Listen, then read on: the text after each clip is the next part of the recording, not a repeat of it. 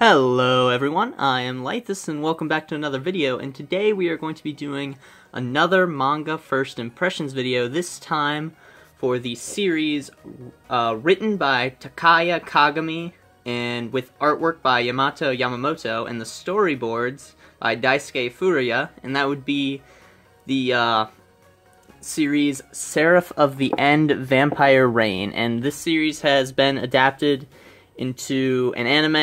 It was a split core series when it aired, so there's two 12-episode seasons, and it also has a dub produced by Funimation. But this series is produced or published by Viz Media, as you can see right there, and it is under their Shonen Jump Advanced imprint.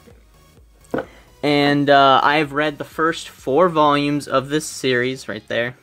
I don't know why I showed 3 fingers initially, but I've read the first 4 volumes. And the first 4 volumes cover the first season of the anime, so if you've seen that, you've read these 4 volumes. And I thought it's pretty decent, but it isn't something that I'm going to put a lot of stress on completing quickly.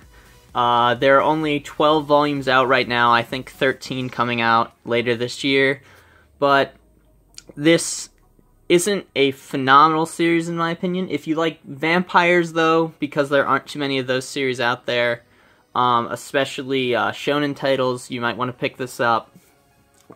Quickly, let's go into the artwork.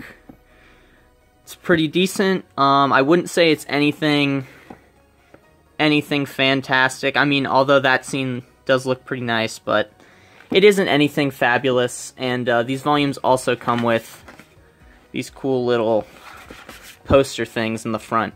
But again, this series isn't bad at all. I do plan on picking more of the volumes up. I just don't plan on doing it very quickly. But if you're into sort of shonen action series, this is one I would recommend. The characters, their personalities don't seem to be too annoying. There's one character that is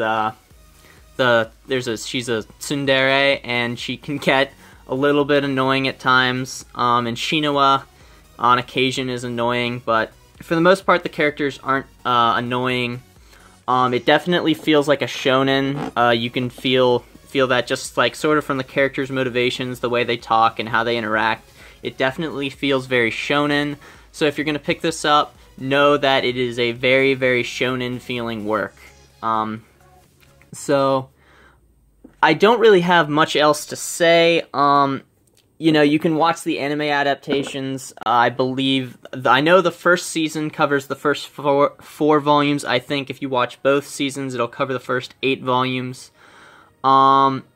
Maybe watch that first, because I think it might be on Crunchyroll or Funimation. I'm not sure. I'm pretty sure it's on Funimation, because they have the rights to it, but yeah, you might want to watch the anime before picking these volumes up, just because it's not a standout series. It's just pretty good. It's decent, but it's nothing amazing in my opinion.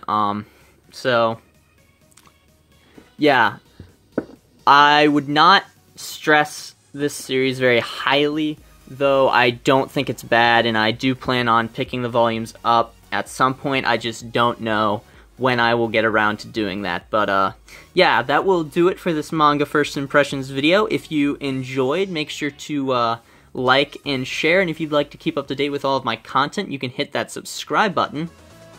But thank you guys for watching. I am Laethas. Goodbye.